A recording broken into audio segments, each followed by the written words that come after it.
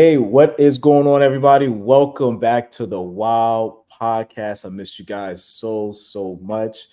Just like I've stated before, that this season I'm going to have some special guests because I feel like with season two, I don't want to be the only one to have these type of conversations that we're going to have. There's various different topics that I really want to dive into, but this particular topic that I'm going to have a discussion with a fellow good friend. I feel like it's really important. We have these conversations, especially if you are Haitian and especially if you're dealing with mental health. And of course, what better is to have a professional, a licensed therapist to engage in this conversation. So this is a dear friend of mine, a dear family friend as well. But I'm not going to say too much. I'm going to allow her to introduce herself and tell a little bit about herself. The floor is yours. Let the good people know who you are. All right. Thank you so much, Jeff, for having me on here. My name is Merlindia Bellevue. I'm a licensed mental health counselor here in South Florida, and I am the owner of my own private practice, Be Well and Blossom Counseling. So I'm excited to be here and talk a little bit about mental health. This is great. And we go back a little bit. She is one of my cousin's best friend. Can I say that you guys are BFFs? They Yes. they go back way back in Haiti. Diaper And day. I got a chance to meet her, and she's one of the sweetest people that I know. Thank you. Just a great person. And I felt like what better person to have this discussion. Yep. And we know that mental health is such a big topic, especially right now within the last couple of years. I do feel like the pandemic kind of really opened up that discussion even more because we were dealing with a lot back in 2020, and it just continue to dive into it. But Right. we know in the Haitian community, Mhm. I'm Haitian or Haitian American technically. Um, this is something that does not get talked about a lot, right? Right. And it kind of gets ignored a little bit, and for various different reasons. My personal belief is, religion kind of plays a big role in it. Definitely. And but I feel like that, this is something that we need to talk about because it's real. It is really real. You can believe in God and believe in therapy. I say this Mhm. all the time. My wife says this all the time. And I feel like this is a very important conversation to have. So I wanted to ask you, what made you decide to get into your profession? Because we know growing up Haitian, Yeah. it's l'école, l'église, la caille, Yep. right? The three Yep. L's.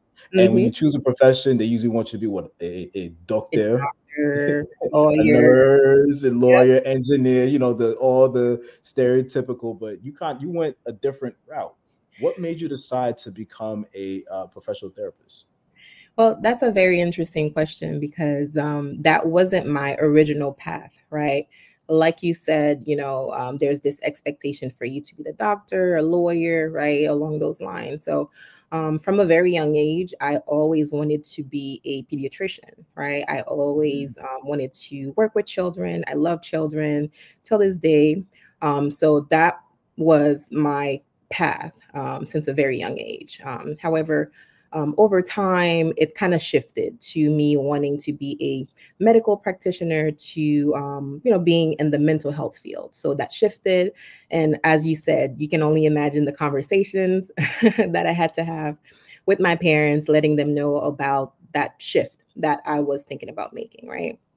And of course, there was a lot of education that had to take place as far as what a mental health counselor was, mental health, what I would be doing, and all of the things. So, of course, my parents are very supportive. So, once they learned about it, they were on board, cheering me on. So that kind of shifted from that, right, pediatrician to now mental health.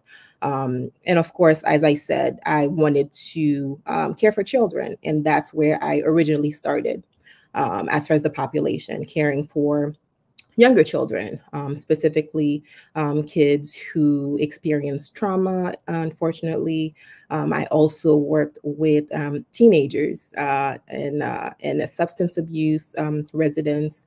So my experiences in mental health really kind of started with kids, teenagers, and of course now to adults, specifically women. So that's kind of how I started, and I'm here now. That's awesome. That's an amazing story on how you decided, like, you wanted to be a pediatrician, because I didn't know this, but you dived into becoming a licensed therapist, but Hmm. still deal with kids. So there's still a form of care Of that is course. still being given to children, Hmm. just not maybe from a medical standpoint. Well, I guess it's still medical, actually, technically. It's still Yeah. medical. It's just not patient care, quote Mhm. unquote. It's just a different branch of it. Where did your passion for kids and wanted to care for kids, where did that come from? You know what? That's a good question. I don't know. It's just from very young, right? Very young, I would just enjoy being around other children. Of course, I was a child myself, and I always wanted to do more.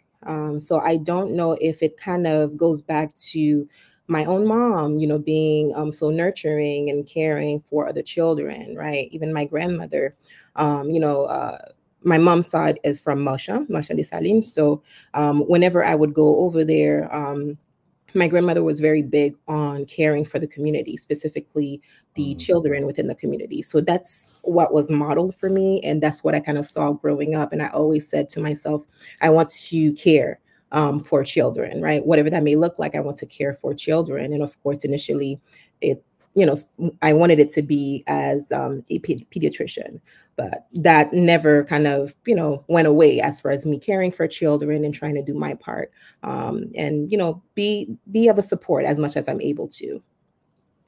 Oh, that's good. That's good. That's Mhm. good. That makes sense then. That actually makes sense, where the love for children Yep. came from seeing your mom, how she cared for people and just being Mhm. involved, in Haiti and around her community. That that Yep. makes that makes perfect sense. Yeah.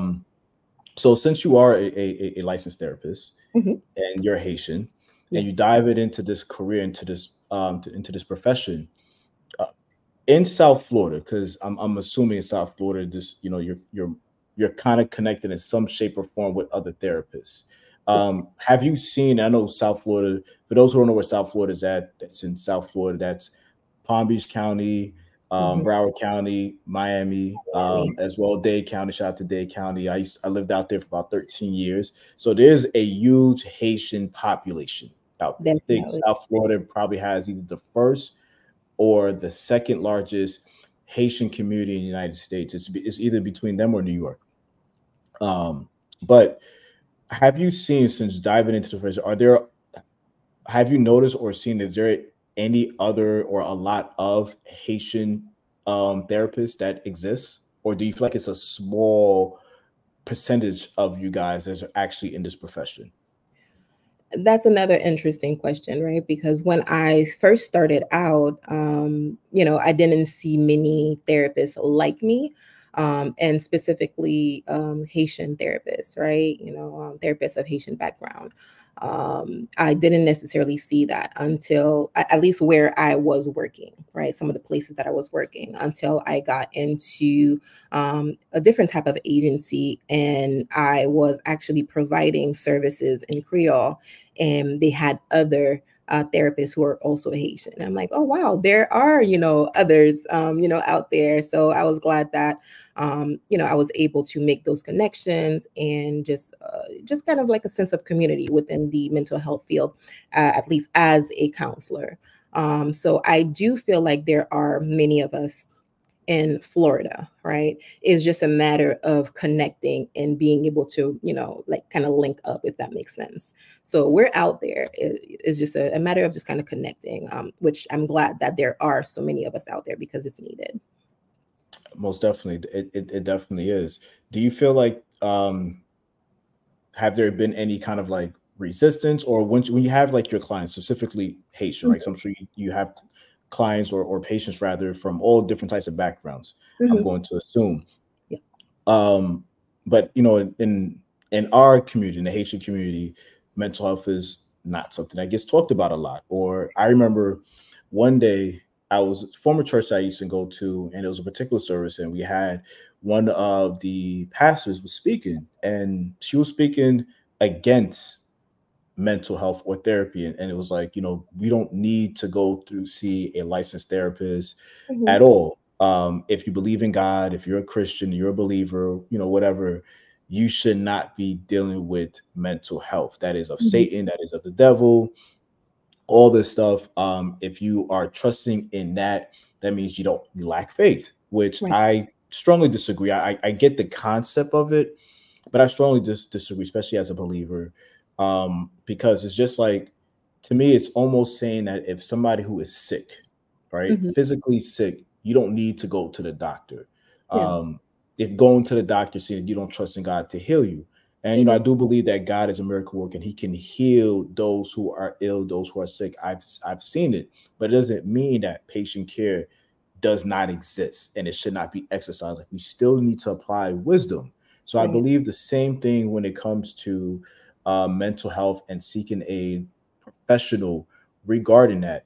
Mhm. Have you seen with your patients who are Haitian or Haitian descent, has there Mhm. been any pushback, or what is the common theme that you have kind of noticed where being Haitian mental health is something that's just not being talked about?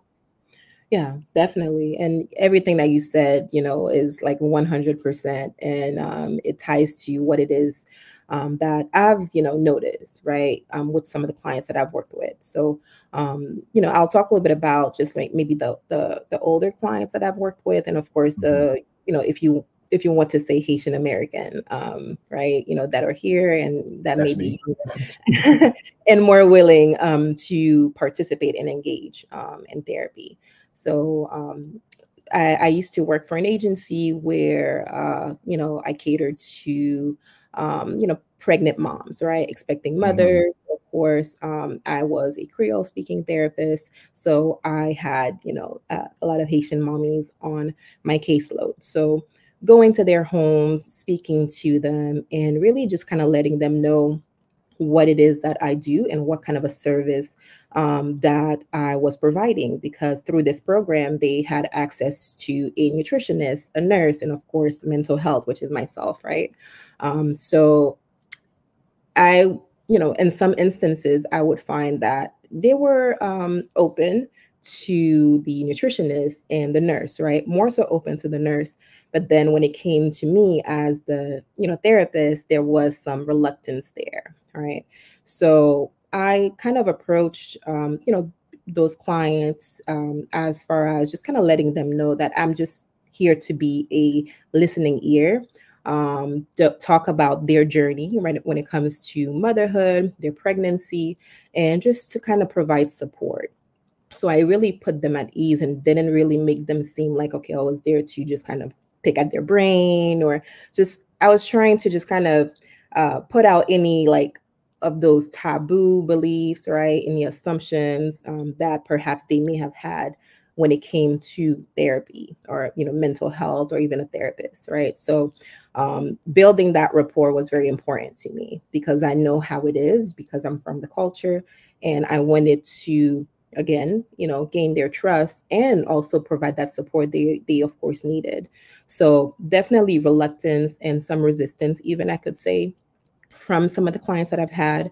And, just kind of letting them know, as you said, that you can still have, your religious beliefs and, accept and seek support, as far as therapy, right? Two things can certainly coexist. It doesn't take away, from the other. So really going into that aspect of education and just kind of allowing them to feel comfortable with me, I've noticed that it did put them at ease and they were more willing and receptive to me coming to their home because, this was community work. So I was going into their home. So you can imagine Mm. that wall was just like right there, right? But Yeah. by them even agreeing to allow me into their home, I viewed that as, them willing to at least listen to what I had to say. So that's kind of been my experience. And of course, the younger generation, they are more willing and open, but then they would share with me that, okay, well, my mom doesn't know that I'm doing this, or my dad doesn't know that I'm doing this, Mm. right? Or, people don't really believe it. So this is my outlet, but I'm not really sure. So again, trying to provide that education and allowing them to be comfortable and kind of like challenge a little bit of some of those assumptions that there are out there when it comes to therapy. So I've kind of experienced different clients and at different places. So yeah, but ultimately that reluctance is certainly there when it comes to some clients, not all, some clients. Okay. So do you believe it's more common as far as like the pushback or maybe the hesitation? Do you feel like it comes more for those who are born and raised in Haiti versus the ones who are actually, well, let's say they're Americanized, grew up in, in the United States, and they're not adapting to maybe some of that old school culture or ways? Yeah, well, that's been my experience, but I know there are psychologists and also therapists in Haiti, right? Again, I grew up in Haiti. I grew up there for 12 years, and I didn't know such thing existed until I came here to the States, meaning psychologists, therapists, right? I didn't know that, those that even existed until I came here. So to learn that, we do have those providers in Haiti. However, is it utilized, right? How is it utilized? That was kind of news to me. So of course, my dad sharing some of this and just like his interactions. And so kind of like it was a teaching moment for me because I didn't know this. So I can only say that my experience has been with some of the older generation in terms of them coming from Haiti and not necessarily growing up here, right? But is it all of them? No, I can't generalize that. It's just only been some of the clients that I've worked with that perhaps came, specifically from Haiti and didn't have that, if you will, American upbringing, if you will. No, that makes sense. That makes sense. And it's crazy to think that because mental health is not talked about so much in the Haitian community, in our culture, that it's not surprising, but it is surprising in some ways that, hey, they're actually licensed therapists in Haiti, which it makes sense because, like, why wouldn't they be? But it's not something that gets pushed out there. And like you said, are those resources being utilized? Because we Right. see what goes on in Haiti. And of course, there are amazing, beautiful parts of Haiti that very much exist that doesn't get talked about in the news, that does not get shown at all. And thank God for social media, because social media, it helps paint more of a clear picture as Haiti as a Right. whole. But we Right. also know that Haiti does have a lot of issues that's been going on for decades, decades. Not to kind of get into the whole political thing and stuff like Yeah, that. I know yeah. that's very complicated. That's But a whole other discussion. yeah, it's a whole nother discussion. But I say that to say is that there are a lot of resources that are there available, and it makes me think about here living in the United States, and though we're specifically speaking about Haitians and the Haitian community when it comes to mental health, we know that it is a common thing even with African Americans or Jamaicans or Trinidadians or whatever. A lot of my friends who are from different cultures and different backgrounds, it's like a common thing. It's like, yeah, we did not grow up talking about anxiety, Right. depression, anything that would be looked as mental health. And you don't have to have anxiety or depression to see a therapist. Sometimes it's just getting a checkup, making sure that you're good, make sure everything is aligned, because there is a lot that we deal with in our day to day. You may not realize, like, hey, you know what? I can use a little, somebody to kind of help continue to navigate my life the direction it needs to go. It does not take away from my belief with God. It does not take away what God is doing for me and my trust in Him. Yeah. But I always equate it to the same thing as, because I'm in healthcare as well. I'm just more in the informatics side of it. But it's Okay. just the same thing. If you have somebody who is sick, right? You have a pain in your knee that's just not going away, or you're having a headache that you just cannot shake off. Yeah, you can take some time or things like that. Or if you're having chest pains, yes, you pray for God for healing and all these miraculous things. But there's nothing wrong about going to the doctor, or let me just get my daily checkup. Like, I just turned 43 the other day, so I'm getting older. Yeah. But I'm getting older, but it means like I have to go to the doctor more, not because I feel sick, Yeah. but it's because I am getting older. I need to get my blood work done, make sure that I'm good, make sure that everything is the way it needs to be physically. Right. So I believe this is kind of like the same thing when it comes to when it comes to seeing a therapist, and I'm super proud of you. I congratulate you for taking on this step. I do believe this is your calling, and you stated this from having a passion when it comes to kids and having a passion where you want to become a pediatrician, which means you wanted to care for people, Yeah. and you found the avenue where it made the most sense for you, and you started your own business from it. You know, Yeah. it's extremely successful. That is amazing. That is truly, truly, truly amazing. Thank you. Just real quick, just to touch on something that you said, Yeah, which is sure. very important, right? That I tend to emphasize this often on my platforms. That you do not need to be in a crisis to seek therapy, right? You kind of highlighted that earlier. You can just kind of simply go and just kind of talk to somebody, right? Sometimes I feel my experience has been that people think that you need to be in a major crisis, or you need to be suffering with anxiety or depression, or have all of these intense emotions for you to seek out support, right? You basically need to just kind of reach to that level, and then that's when you're seeking out therapy. No, mental health is really just that, right? How do you maintain your mental health? What are some Mhm. things that you do to promote your mental health? I have clients, some clients on my caseload that they're seeing me to, you know, continue to reinforce their mental health. So meaning that, okay, well, they're looking for tools, right, to know how to navigate through stressors when it comes up. So they're not necessarily in a crisis, but they're just kind of, as you said, going to the doctor, doing these little checkups, right? We may not be meeting as often. Maybe it's, you know, bi-weekly or once a month, kind of like a check-in, but they're still doing this for themselves because they want to address their mental health or continue to reinforce it. So that's something that I kind of stress to really everybody, that you don't need to be in a crisis to seek support. Sometimes you need a third party, right? Maybe there's some Mhm. things that you want to address, and perhaps you know, don't want to bring it to your spouse or your friends or your siblings or loved ones, right? You kind of want that third party and just say, hey, you know, I'm just looking for an additional outlet, right? And that's okay. So definitely that's something that I continue to reinforce, you know, to everybody, that this is a resource that can be helpful, and it doesn't need to just be utilized when things are not necessarily going well, if that makes sense. Well, that makes perfect sense. That Hmm. that that makes perfect sense. What ways, because it kind of leads into my next question, what ways that you believe, from your experience, that can really help bridge the gap between, the Haitian community and mental health and seeking the help that they need? Because again, we know that there are sometimes pushbacks. You alluded to it from your experience.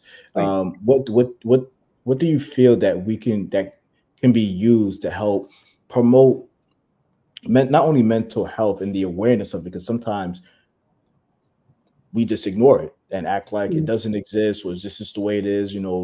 God, calls us just to suffer, and so we just got to suffer in what we're dealing with, which is the biggest BS in my personal opinion. That's not true at all.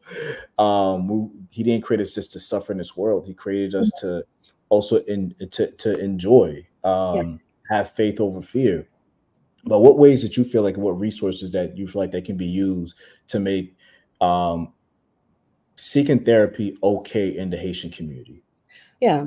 And it's just that, right? Maybe us talking about it more, right? Being more vocal about it and breaking things down, right? So not just saying mental health, but what is it, right? What are the benefits of it? What does it look like? Because again, going back to what my experience has been with some of the clients, is they have those assumptions, right? Those beliefs that, okay, well, you know, this person is here to do this to me, right? Or they're going to do something to my brain. These different beliefs, right? So breaking it down and making it, you know, showing what the process of therapy is. And I think that's something that I try to do, again, on some of my platforms, is showing the process of therapy, right?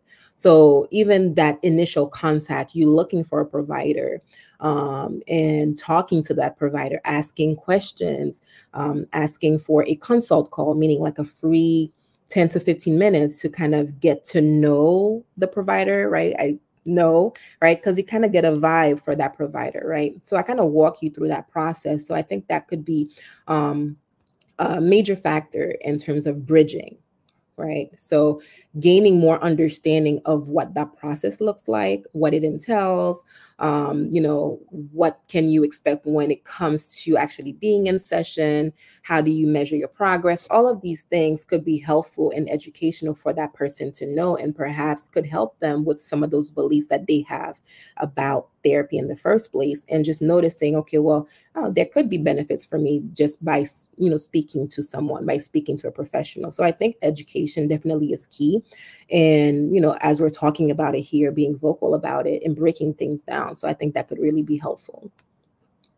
Yeah, breaking down that wall, that Mhm. wall that exists, where it's like, I can't do this. It doesn't make sense. I don't Mhm. need to see a doctor to see what's going on in my brain or in my head and things of that sort.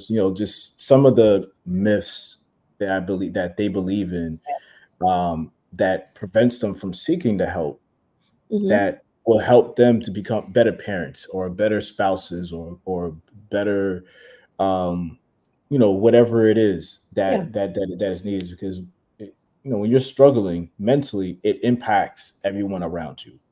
It, definitely. it it affects people around you, and getting that help and speaking about it and vocalizing it, especially with our people, I feel like that's something that will kind of help us out a lot, because we know like Haitians could be very stubborn. They believe Yeah, what they believe. You can't shake that right. at all. I see what my dad, God bless his heart. He's gotten better over the years, way better actually over the years. But man, that guy was shout out to my dad. I love my dad, man. I love my dad to death. He's amazing. But Yeah, just even other family members that I have, and friends who I know who are Haitian, seeing how they parent, how resistant and stubborn when it comes to this. And yeah, so it's good that we can be able to talk about it, put it on the forefront, and you're able to kind of help break that wall down that's kind of yeah. preventing them from wanting to seek the help that they need. Yeah. And as you talk about that, those beliefs, right? That resistance. I don't go in just saying, okay, well, this is what you need to do, or, you should believe in this, right? So I actually welcome, the myths. I welcome the resistance. I welcome, some of that reluctance, because I actually want to know why. That there's this like automatic wall, right? When it comes to therapy or just kind of receiving or accepting that support. I want to know, where does that come from, right? So the more that you inquire and just kind of figure, hey, where did you learn this? What is that belief that, okay, well, you can't seek out therapy? Where is this coming from? You're allowing that person to talk and process, and ultimately you're building that rapport.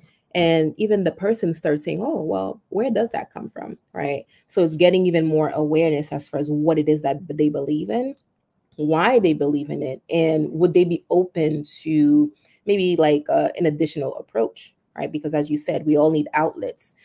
So if therapy can be that outlet for someone, then why not, right? You have someone to talk to, and just be a listening ear, and of course provide you with tools that can be helpful for you with some of the maybe concerns that you're bringing in.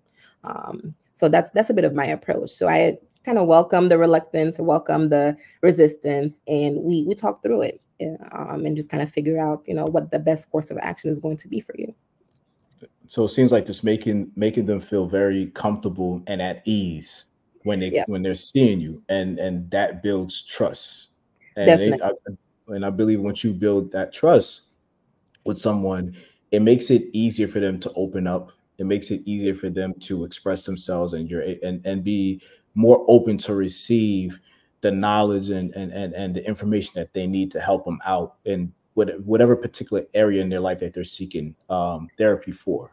Yeah, definitely. And it all begins with a conversation. So, like I said, going back to the mummies that I would go to their homes, it's as if we're having a conversation, right? So allowing them to feel comfortable, and we're talking about their day, and that alone, right, is therapeutic. right? Because they have someone listening to them. We're talking about their day. How is it affecting you? Talk, and they won't even realize that at some point they're starting to talk about their emotions and how it's impacting Mhm. them. So from just that initial conversation, it kind of leads to other conversation. And then I just kind of ask them, hey, how are you feeling? And they kind of like, oh, wow, yeah, it can be helpful for me to have somebody. And then that allows you to come in for a second session or a third session until, Mhm. their needs are met. And then that's that. That's good. That's good. What can you provide, or can you provide any recommendations for any self care practices for anybody who is struggling with self care or mental health? Yeah. So definitely self-care is that like term that's kind of been thrown around, right? Often Yes. um for the past few years, right? Self-care, self-care, self-care. So something that I encourage my clients, I work specifically with women. So I'm not working with children. I work specifically with women who are experiencing any stressors, life changes, transitions, mommies, right? Postpartum. So I always kind of leave them with that one question. How are you going to take care of yourself until we speak again? All right. And it always kind of leaves them in, moments of pause. It's like, you always ask me this. I don't know. So that's a good question for you to just kind of think about, because you're putting, all this energy into everyone else and everything else. But then what about you? All right. So when it comes to self care, I invite them to first define what is self care for them, right? Because everybody has their own definition. But then ultimately is figuring out some of the things or activities that you do that you notice that there's a positive impact for you, right? So it's like your own definition. But when it comes to, life, right? Life keeps you busy and things happen, and you're kind of looking at your schedule and you're like, okay, I have no time for me. So something I've been encouraging my clients is to look at their day, and be realistic with the time that they do have. So starting to implement micro changes, right?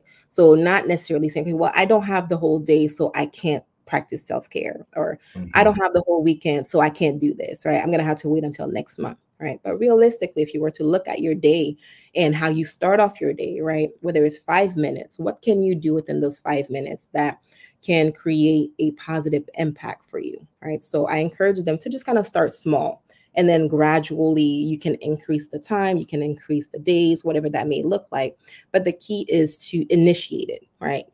Because you Mhm. can easily say, okay, well, I don't have the time, I don't have the time, I don't have the time. And something that I stress is that your body at some point is going to make you sit down and have that time, right? So it's Mhm. either we kind of get intentional about pouring into ourselves and taking those 5 minutes, even if it's breathing or writing, journaling. Everybody has something that works for them, right? But the key is to initiate it and then just kind of, figure out what works. So maybe you tried breathing.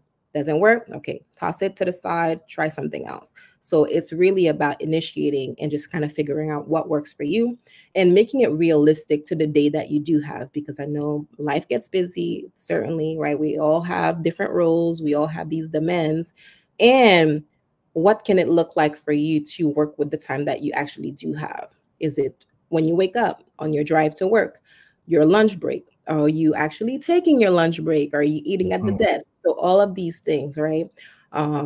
That I talk to my clients about in terms of being intentional with just kind of taking care of you, even if it's some, a small change that you can implement. So things of that sort that I would encourage clients to, pour into themselves and practice self-care. That's good. Ooh, that's some good information. That's really really good. I like how you mentioned that the question that you asked was like, how are you going to take care of yourself until our next session? That kind of puts the responsibility back on them. Hmm. And that's good. That wow, that's good. That's good. That's good. Hmm. Yeah. So as we wrap this up, Hmm. I definitely want to thank you again for coming on and having this conversation with me, because I feel like it was extremely important. And I really hope those who are listening, those who are watching, are able to take down some notes, gain some really great information. But for those who are like, hey, you know what, I need this. I need to seek therapy, whether if they're Haitian or not Haitian, doesn't really matter. Mhm. Um, how can somebody not only find you, but if they, let's say they're not in the Florida area, 'cause I think you're just licensed in the state of Florida, is that correct? Correct. Okay, but if for those who may be a novice to this and it's like, okay, I do need to seek therapy, I do need to speak to a counselor. How can they Mhm. reach you? And then if they can't reach you, what recommendations can you give for those who are looking to speak to a therapist, and how can they find one? Right, definitely. So, if you're looking specifically for me, so you can reach out to me at 561-374-0517. And again, I provide services virtually to women who are experiencing any stressors, changes, trying to navigate through motherhood, workplace stressors, relationship issues, anxiety, right? So, really kind of helping you navigate through some of those changes and figuring out what coping skills are going to be the most effective for you. So I do offer a free 15-minute phone call consultation, just to kind of review again your needs and your recommendations. And ideally, if I'm going to be the best provider to support your needs. So again, 561-374-0517. I am also on Instagram. It's bwbcounseling.com. Not dot .com. It's the handle, BWB Counseling. But that is my website, bwbcounseling.com. So you can also check that out as well. And other resource that I tend to refer clients to is www.psychologytoday.com. So that would be for clients that may want to just kind of explore other providers. So that's a great website that you can actually set up your parameters, just kind of based on gender, race, and what your concerns are, what type of a provider you're looking for. So it's a really great resource, and that can help, if you're not in the state of Florida, or if you're just like looking for different type of providers. If I'm not mistaken, they have psychologists on there, psychiatrists. So that would be a great resource for you to utilize. But yeah, and of course, if anything else, you're free to just kind of email me. I don't know if there can be something that I can input in here, or maybe you can, Jeff can make it available to you, but it's my Yes. first name, Merlindia, MERLYNDIA, at bwbcounseling.com. So you can email me, and of course, I can assist with any resources that you may need. Awesome. Yeah, and what I'll do is I'll on the description, I'll Mhm. make sure that I add the website, your IG, all the information. So just in case if they were able to write this down, don't have to Yeah, kind of yeah. like I need to rewind this back a little bit to kind of get this information. Yeah. I'll make sure I put that in the description. So those who are looking to seek you and be able to gain some more potential clients or patients rather, that information will be available. Definitely. Thank Be you. available. No, you're welcome. I thank you. I thank you again so much. I really really do.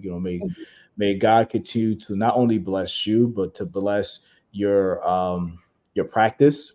Thank you so I'm much. definitely praying for an increase of more and more clients that you can help and save, and they can just utilize just the amazing wisdom that you give as a licensed therapist.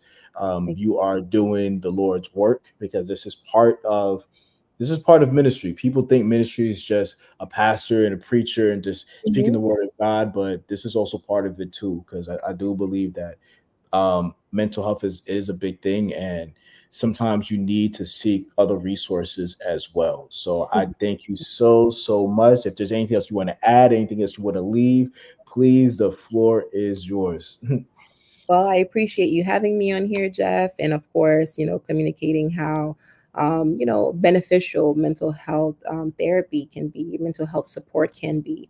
Again, just kind of highlighting that you don't need to be in a crisis to seek some support. Mental health can certainly be just another outlet for you to just kind of, let out some of your thoughts, let out some of your emotions, and just kind of have that third party to provide some tools for you to just kind of navigate this life that we call life.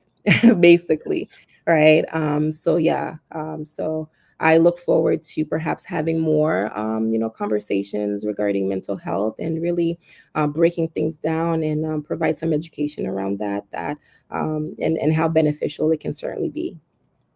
Amazing. Awesome. Awesome. Thank you again. I truly, truly appreciate it. Congratulations on everything that you're doing and everything that you're gaining. Thank And, you. to the WOW family, the WOW podcast family, thank you for taking the time to listen. I truly appreciate it. I know she truly appreciates it. And then till the next episode, I'll see you later. One love. All right. Bye bye.